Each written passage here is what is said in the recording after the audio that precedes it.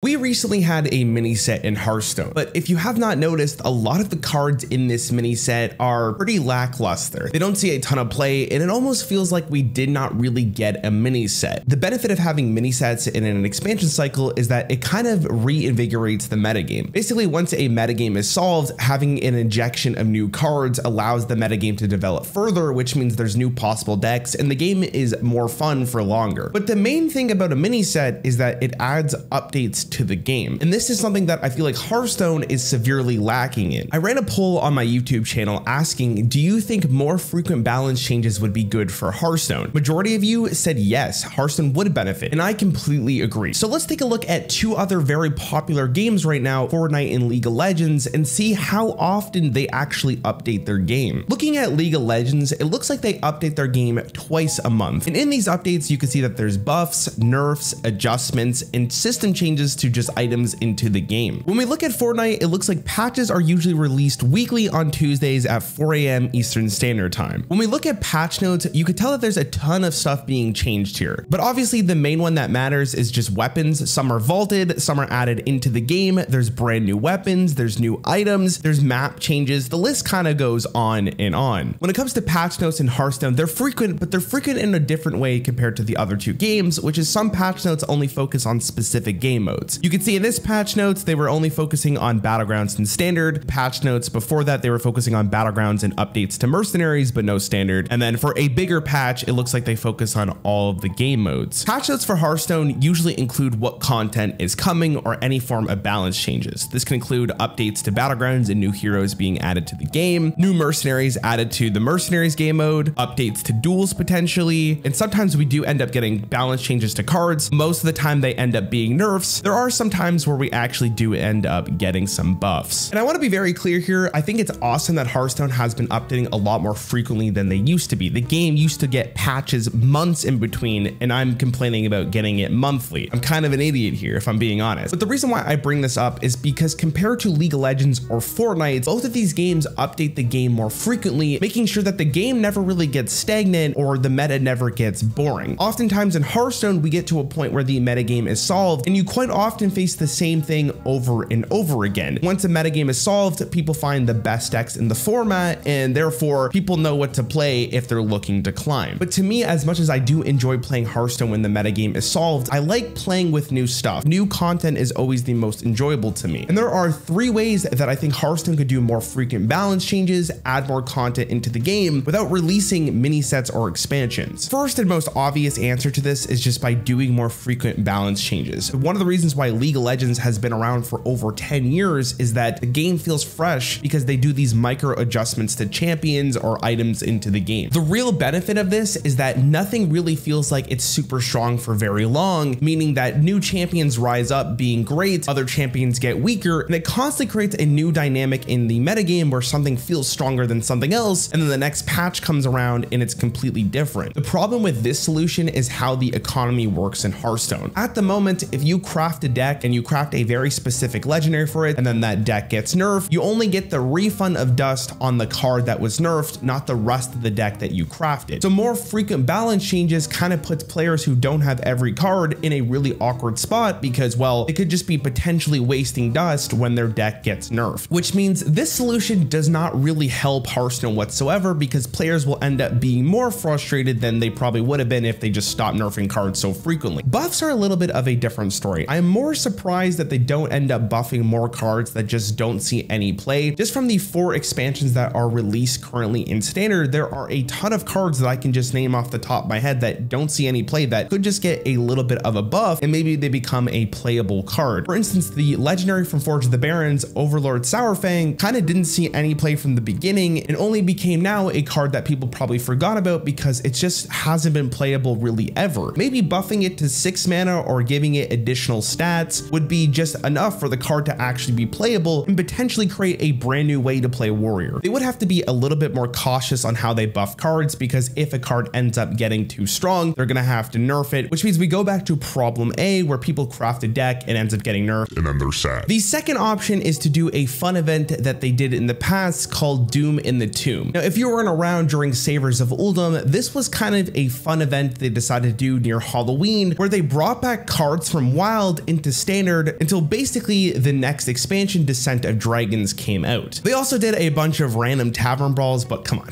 They're tavern brawls. They decided to bring back powerful cards from previous expansions, 2 from each class and 5 neutral. Now, a lot of these cards were meta definers, cards like Flamewaker, Mysterious Challenger, N'Zoth. Some of them were a little bit more niche, like Vol'jin or Shaku the Collector. And some of these cards were just straight, you know, for fun, like Lock and Load and Renounce Darkness. But the main benefit of doing an event like this in Hearthstone is that it changed the meta completely. Now, unfortunately for them, with this event, they brought back Evolve, which did end up making a pretty broken deck in the format, which basically dominated this event until Descent of Dragons came out, which may have actually put a bittersweet taste in a lot of players' mouths. But I feel like if they just did this again and not as long, this was a really fun thing to do. Not only were these cards brought back from Wild, but they were completely free for every single player for them to play in Standard. This was a win-win when it comes to players in the Hearthstone team, because not only was this fun, but it basically changed the meta completely. And if they were going to do this again, do the exact same thing, bring back cards that were competitive, off meta, just completely meme, and just let players have fun with brand new play styles with new cards introduced into the game, but just don't make the event nearly as long. I think looking back on this event, sure, Evolve was very good, but it just lasted way too long. Players just kind of got bored of this metagame. It got annoying to play the same thing over and over again because the metagame was solved. Just don't make it as long, make it like a week-long thing. And I know you could do it, Blizzard, because you just recently did it with Diablo in Battlegrounds. The only real con I can see to something like this is that competitive Hearthstone might take a little bit of a hit, but you could just do this event when nothing's really happening in competitive Hearthstone. Like right now, you could do this right now for a week and it wouldn't impact competitive Hearthstone, but I do think the next option is even better than this one. My third solution to this is using the core set to its full potential. The core set was given to every single player for free that they can utilize for that year of Standard. The main idea of the core set is to set up the classes for the expansions that are coming out that year in Standard to support archetypes. But you may have noticed that this wasn't the case last year, and it definitely doesn't seem to be working for every single class right now. If you look at Warlock's core set, there is a lot of stuff that does not see any play because it can't be utilized. Maybe later in the year, these cards can be used in a particular archetype that Blizzard releases, but currently they're kind of just sitting there doing absolutely nothing. And there's so many different things that they could do with these cards. They can buff them to make them more playable. They can interchange these cards with other wild cards to support specific archetypes that they released in their expansions. For instance, we saw Warlock Murlocs being supported in not this Discord package that they have in the core set. Why don't we bring more cards that would support that archetype into their core set for now and change it later? Not only does this change the metagame a little bit, but it gives players different options to play with that they didn't have to spend any money for. And the best benefit of changing the core set more frequently is that it's a win for everyone. Players play the game more, which means they're more likely to buy more stuff in the shop, which means Blizzard makes more money and everybody's happy. Players not only have more fun and have more things to try out in the Standard metagame, but it keeps players coming back more frequently the more you change the core set. It feels like this is a very easy way for Blizzard to keep players engaged for as long as possible when it comes to the Standard format. They potentially sell more packs and it gets people more excited for more cards to be added into the game. But I would love to know what you think about my changes in the comments down below. I will definitely be reading them, so I would love for you to write one. I do want to mention 2 cons I can see with this. One is the amount of bugs this can potentially produce. More patches does mean that potentially the technical debt that Blizzard has in the client right now will show more problems, but hopefully this wouldn't actually be the case. The other potential problem is that players who are more casual in Hearthstone may not be able to keep up with frequent updates, which means this can cause a little bit of confusion. But they already have a system in place in the game for when balance changes are added to the game or when they have something new in the shop, that pop-up comes up. Also, you may not know this, but in Mercenaries, there is a freaking mailbox that tells you if there are updates into the game. We could move that mailbox and just put it on the home screen, and oh my God, it's like a whole new game. But anyways, thanks for watching my video. I hope you had fun. Let me know what you think. You